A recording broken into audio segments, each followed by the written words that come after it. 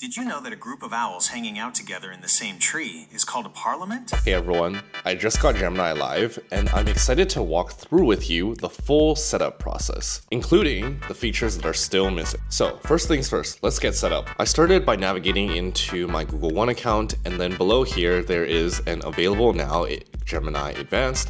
View details, and here is where you can actually go ahead and purchase Gemini Live for $20 per month.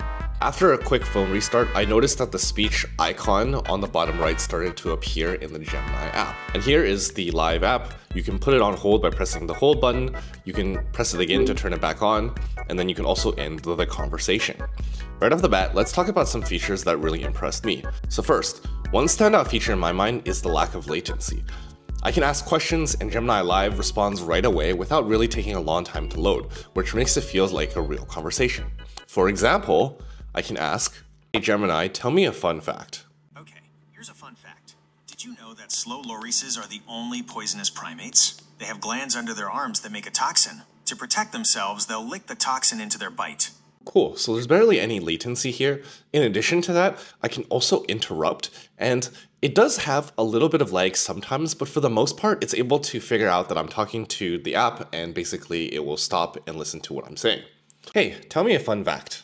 Got it. Here's another one. Some cats are allergic to humans. Actually, you know what? Just give me a different fun fact.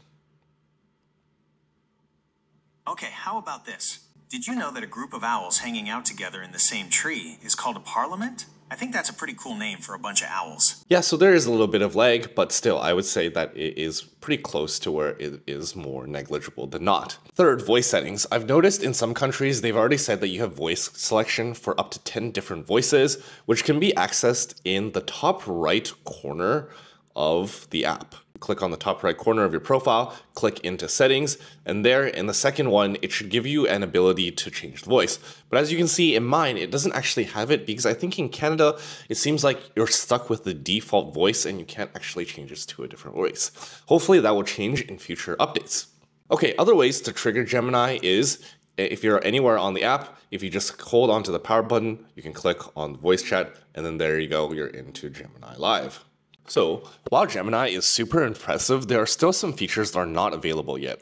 Hey Gemini, what future features are you coming out with? Gemini is still under development, so it's hard to say exactly what features are coming down the pipeline. However, we're definitely working on things that will make Gemini even more helpful and versatile. Here's a couple examples. We're working on improving Gemini's ability to follow multi-turn conversations, which means it will be able to stay on topic and remember what you've talked about before. And we're also working on making Gemini better at understanding different accents and dialects, so it will be more inclusive for everyone. Do you have a specific feature in mind that you'd like to see Gemini develop? Are you going to have app integration with Google Calendar as well as other essential apps? Yes, Google's working on integrating Gemini with a bunch of useful apps like Google Calendar. Imagine being able to ask, "What time does my dentist appointment?" Or, "Can you schedule a meeting with Alex on Thursday?" That'd be pretty handy, right? So it's a feature they're definitely developing. Can't say for sure when it'll be available, but it's on their roadmap. What about camera integration so that you can see what I see? Yeah, camera access would open up all sorts of possibilities. Imagine being able to describe something you see and have Gemini pull up related images, or use your surroundings to help plan your day.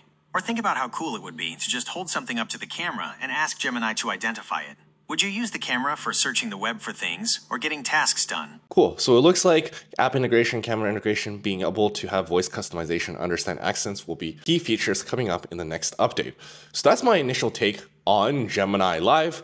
By the way, it's only available for Android only right now. It's a powerful tool right now with a lot of great features, with more upcoming. I'm really looking forward to how Google continues to expand based on customer feedback and provide more capabilities in the future so that it looks more and more like a really great personal assistant.